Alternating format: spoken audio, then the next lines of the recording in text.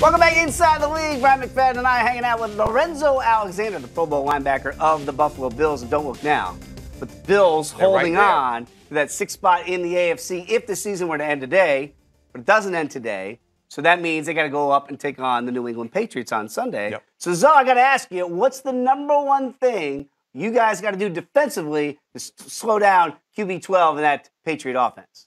I mean, the biggest thing is make him uncomfortable. Obviously, take him away off of Gronk, his first option, and really just be consistent. I think last time we played them, we held them to field goals in the first half, and in the second half, they started scoring touchdowns. And against a team that's well coached like that, you can't allow them to get up on you like that.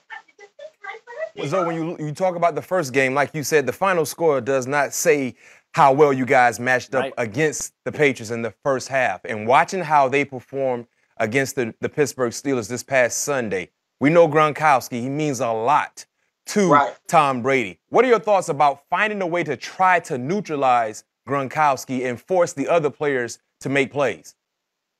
Yeah, I mean, that's what you have to do. I mean, obviously you got to take the stars away and make the other players on their team, rise up to the occasion and make the plays. As far as Gronk, he's just such a big mismatch for most teams.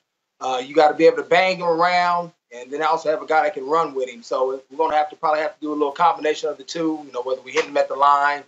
I think Trey did a good job on him last time. He had an interception on him.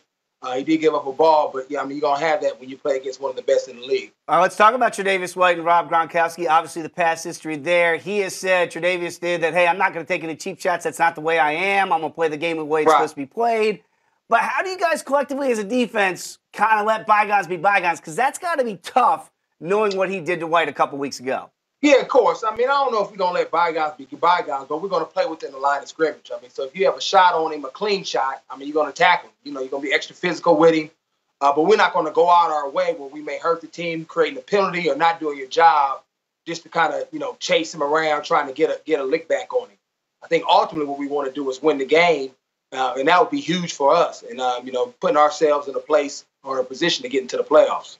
Yeah, winning the ball game, I think that would be the ultimate revenge for Tre'Davious, seeing what he went through. When you look at Tom Brady right now, Zoe, you played a lot of football in the National Football League. But where is Tom Brady right now in his career based on what you've seen from him earlier in the season? I mean, he's one of the best. I mean, he probably doesn't have, the arm strength or, the athleticism that maybe he had early in his career, but he's so smart, gets the ball out of his hands really quick. I mean, he sees all the coverages.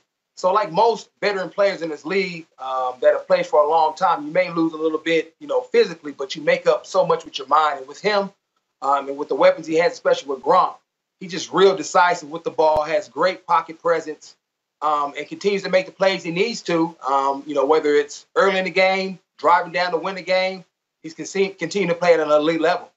So I got to ask you, too, one more about Tre'Davious because he's broken out some rather intense dance moves on the sidelines during timeouts.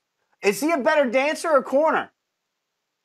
Way better corner. I mean, them the trash. I don't know what he's out there doing. These young folks these days don't know how to groove. So he's all off beat out there. I don't know what it is. I don't know what dance that is. If somebody can help me out. Hey, Zoe, I know you're an old school guy. You straight from the West Coast. Maybe this week, right? We're gonna be watching the game. You make a big time play, a sack or interception. Yeah. Can you break us something now? Can we see you hit a C-walk or something like that? Oakland swag. I'll give you some of that. That hype movement stuff that we used to do back in the day.